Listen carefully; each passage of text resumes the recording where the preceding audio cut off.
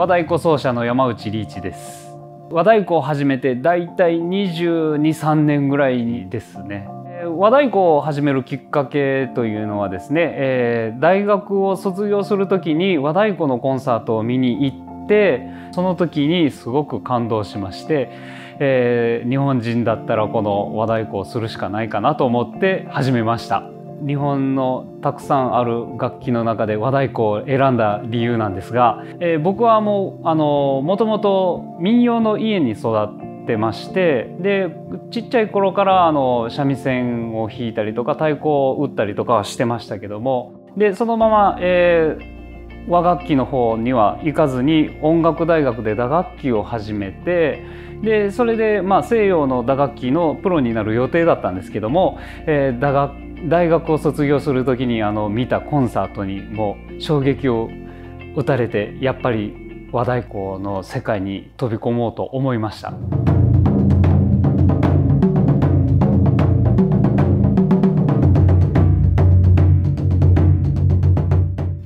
響かすで太鼓教室を教えるきっかけになったのはですね、もともと別の関西の方で、太鼓の教室をやってたんですけども、演奏を教えるっていうのがすごく面白くなってきて、それもだんだん面白くなって、自分が今思ってることをどういうふうにこの生徒さん習いに来てくれてる人たちに教えたらいいかなとっていうのがね、第一のきっかけで、それでどんどん上達されていくっていうのがもうすごく楽しいんですね。でなのでもう太鼓教室というか、太鼓を教えるっていうのは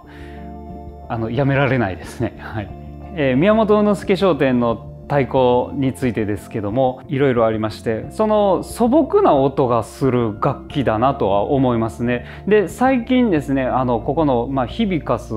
で教えてるんですけども、響かすの講師が、日本各地でもう第一線でプレイする人たちが集まってるんですけども、その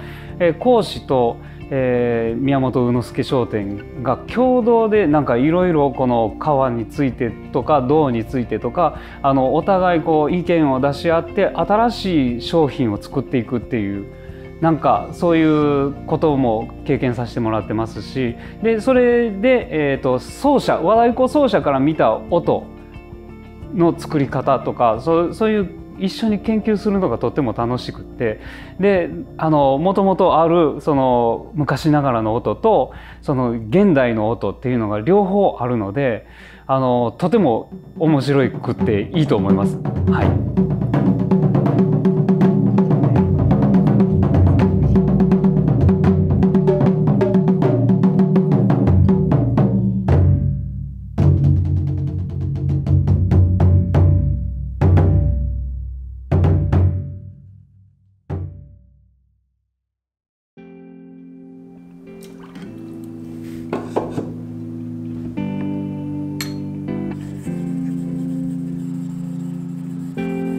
太鼓職人になって25年ですね。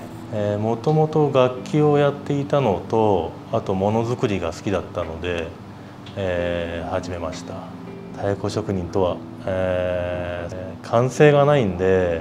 ずっと、勉強というか修行というか、そうですね、ずっと上がっていくものかなというふうには思ってます。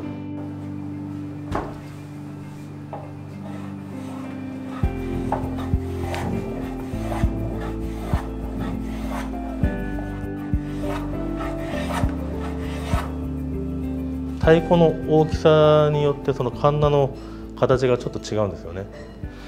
でこうカンナもまっすぐなんですけど刃もまっすぐなんですよ。ただここだけちょっとへこんでるんですよね。でちょうどここに合うようなこの丸みに合うようにこう削って合うようにしてあるんで、この寸法に合うカンナっていうのは決まってるんですよ。なんでやっても2サイズぐらい、これともう少し大きいやつをこれでかけるぐらいで、あとはもう次のやつは形が合わなくなっちゃうんで、また次のカンナっていうふうにで、それでどんどん増えていく感じですね。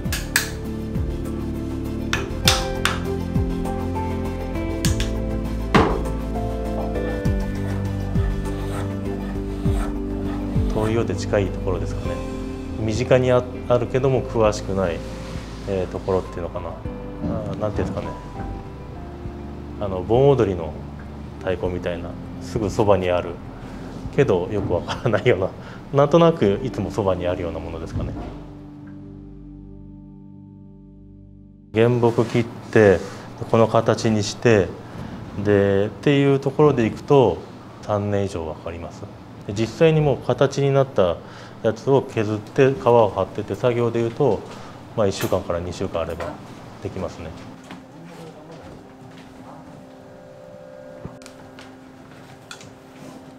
太鼓を作る時は、この太鼓がどのように使われているかっていうのを、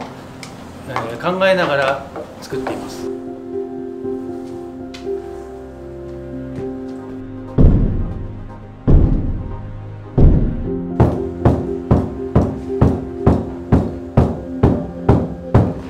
今使ってるのがこれで、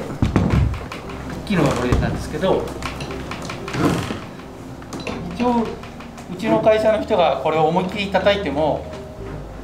革に何かあったってことはないです。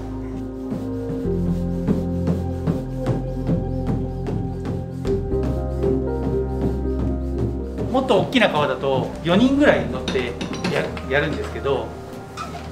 抜けたこと破けた、それで伸ばしてる時に破けたことは見たことないんで、仕上がった後の音を想像しながら、このぐらいだったら高すぎるかな、このぐらいだったら低すぎるかなっていうのを考えながら貼るんで、その調整が一番難しいです。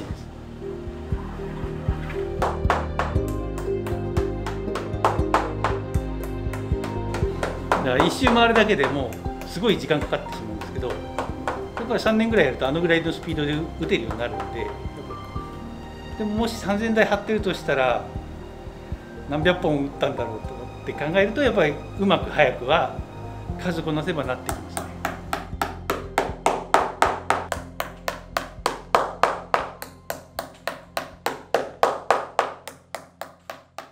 物作る楽しさですかね。その完成した時の達成感とか、それは難しさに通ずる部分もあるんですけど、そういうところでやりがいを見出せれば楽しいし、そういうのが伝わればやってみたいなって興味持ってくれる方も増えるんじゃないかなと思いますけど。